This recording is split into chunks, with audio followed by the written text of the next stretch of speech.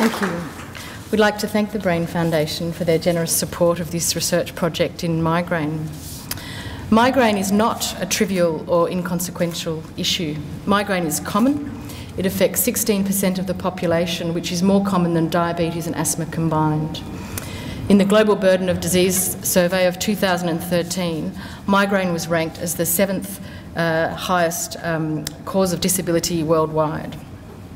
Migraine can be disabling. By definition, the headache associated with migraine is severe and is often associated with nausea and vomiting and sensitivity to light. In addition to the pain experienced by the migraineur, the disability from migraine stems from the loss of productivity, work absenteeism, long-term need for medications and recurrent visits to health professionals. Nearly 9% of patients with migraine are classified as chronic migraine, experiencing headaches on 15 or more days per month. And these patients are ranked as having moderate to severe disability because of their migraine.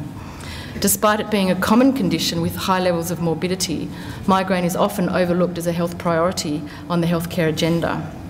A recent study showed that less than 5% of patients with chronic migraine are able to access appropriate care and receive effective management.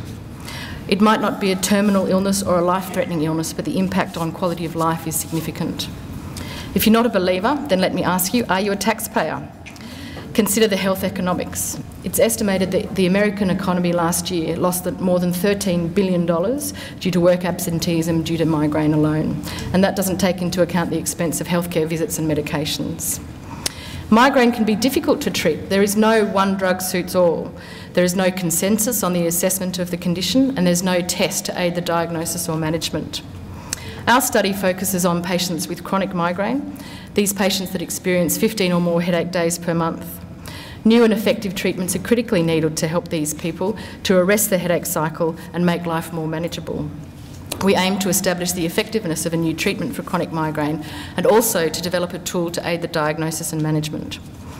We hypothesise that patients with chronic migraine have complex physiology and that the chronicity of the headache is perpetuated by sensitised neurally driven pathways.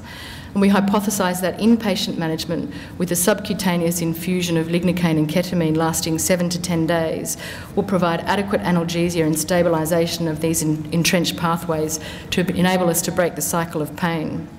And we also aim to develop a clinical tool and hypothesise that nerve excitability studies will be able to detect changes in peripheral nerve in patients while they receive this infusion and may also document differences in nerve excitability before and after treatment. We anticipate that the project will provide pilot data to support the use of the subcutaneous infusion of lignocaine and ketamine in patients with chronic migraine, and this should translate into a statistically significant improvement in objective headache scores and translate to improved quality of life and improved productivity, and also decrease the economic burden of disease.